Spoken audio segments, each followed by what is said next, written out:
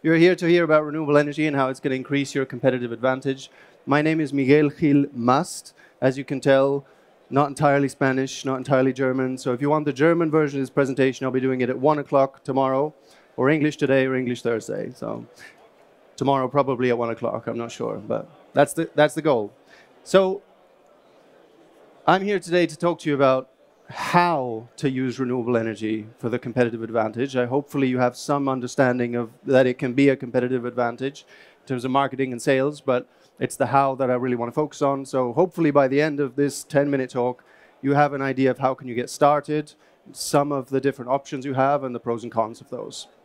The background of this is this urgency that we're all facing of climate change. So I think it's worth remembering that our trajectory of emissions, if we don't do anything, is bad for all of us and our kids and our grandkids. So even with very aggressive policies, it's not great.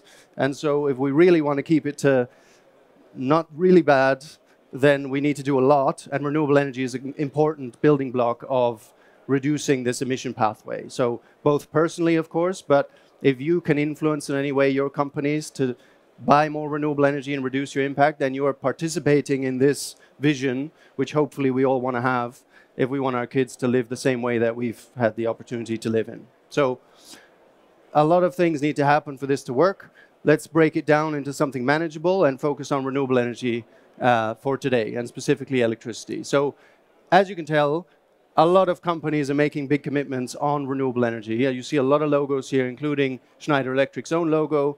They will say things like, we're going to use more. They might sign up to one of these initiatives, the Science-Based Target Initiative, which tries to align that emission reduction with climate science, so be really robust. The RE100 initiative, which is things companies sign up for if they want to publicly proclaim, we're going to be 100% renewable by 2025 or 2030. It's a statement that you can make, it's a target you can set, and then your company knows that's the vision, and you work towards that. So a lot of big logos are doing that. And one thing which today's presentation is going to focus on, because of that competitive advantage angle, is that the Science-Based Target Initiative looks beyond their own operations or your own operations into the supply chain and decarbonizing that. And that can be a really interesting lever. And if you happen to supply to any of these companies, that's coming for you. If you supply to Schneider Electric, you know it's coming for you, as we've already sent you messages about it. If you supply to others, they may be preparing for that or already initiating their own supply chain programs. So a bunch of press about this. I think you've probably seen that. Hopefully that's why you're at this presentation. Just to level set a bit on what are we talking about when we talk about emissions, you can break them down into these different categories. Scope 1, Scope 2, Scope 3, that gets thrown around a lot. Scope 2 is where renewable energy would sit if you are procuring it. But if you're a supplier to any company, then you are in their Scope 3. And the thing that's happening right now is the big companies have already done a lot in Scope 2. They're probably already powered 100% by renewables. They've probably focused a lot on efficiency and a cleaner form of generation on site to reduce the direct emissions. And they're now looking at Scope 3, which is really a gigantic elephant in the room. So just a reminder, Scope 1 is essentially things that are generating smoke and burning and causing emissions physically on your premises. Scope 2 is indirect emissions, amongst others, caused by the electricity that's being delivered to you. And Scope 3 is your supply chain and your upstream materials and downstream use of your products.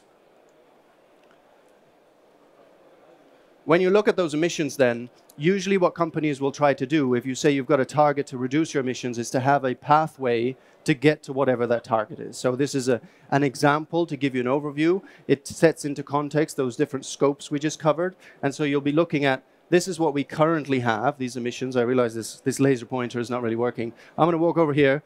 You see here, these are your total baseline emissions. Hopefully you're planning to grow your business, which usually means you're growing your emissions.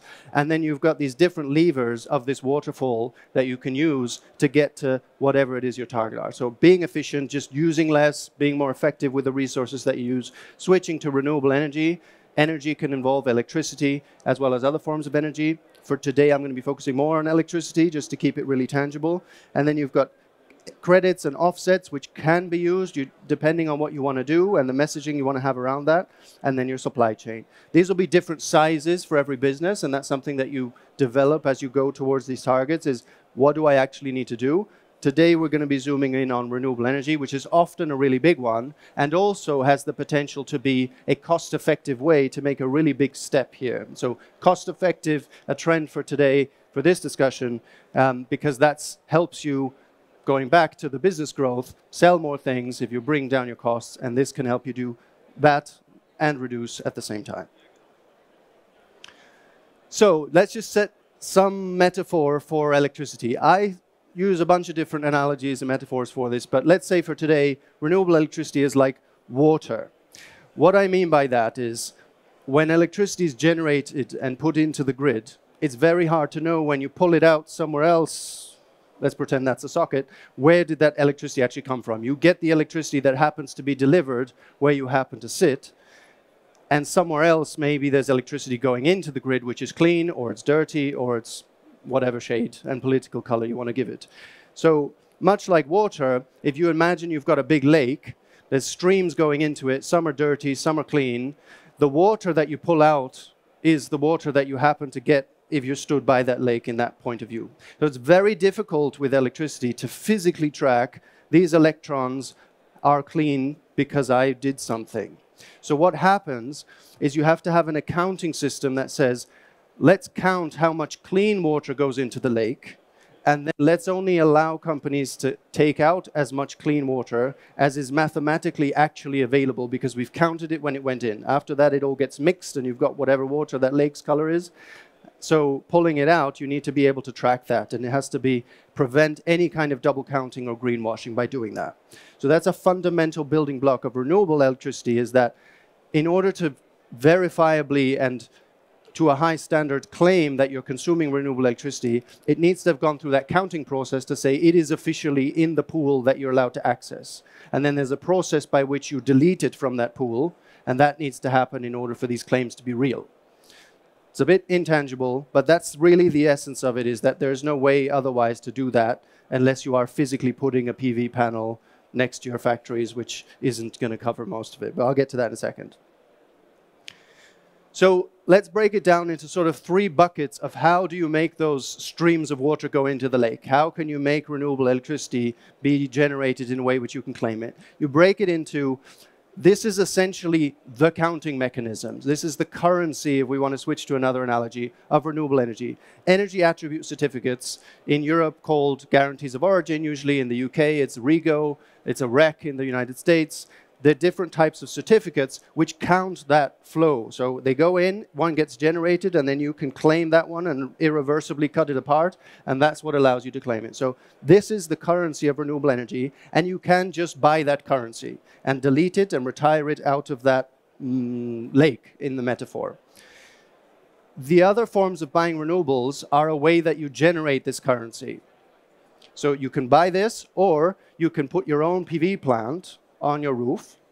It will generate renewable electricity. You can either consume it immediately and consume it and have some of it go into the grid, which then it needs to have the certificate to make that counting system work. And then if you're getting it back at a later point in time, that certificate is what allows you to claim it.